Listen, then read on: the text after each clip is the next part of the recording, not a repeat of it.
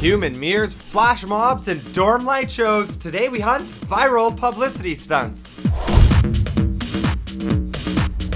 Welcome to TrendHunter.tv.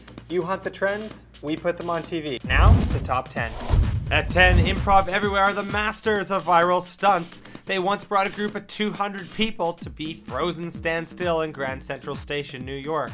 That later inspired over 40 other cities around the world to create the same event.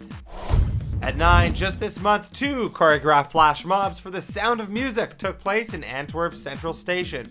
Weaving through the hordes of people, a musical troupe burst out into the scene, claiming their public dance floor. Do Re Mi never sounded so cool.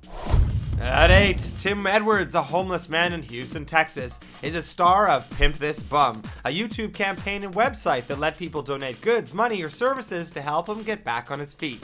And it paid off. Edwards was provided with a 35-day alcohol detox program in Seattle worth almost $14,000.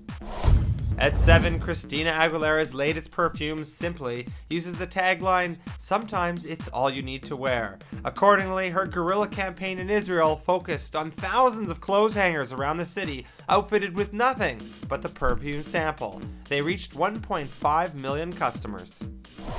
At 6, to promote Vanity Fair's lingerie line, Vasserettes, they held a contest with all-female bands using the same name. The winning Vasserettes rocked out in nothing but their underwear. Now that's raising awareness. At 5, if you've seen Verizon's Can You Hear Me Now commercials, you've no doubt been amazed and awestruck by their giant entourage. In this famous test, they take that entourage one step further by bringing it to real life, following a teenage snowboarder who looks around in disbelief. At 4, what happens when you pair beer bottles with professional musicians? Given empty bottles of Victoria Bitter, the Melbourne Symphony Orchestra played the beer commercial's entire theme song.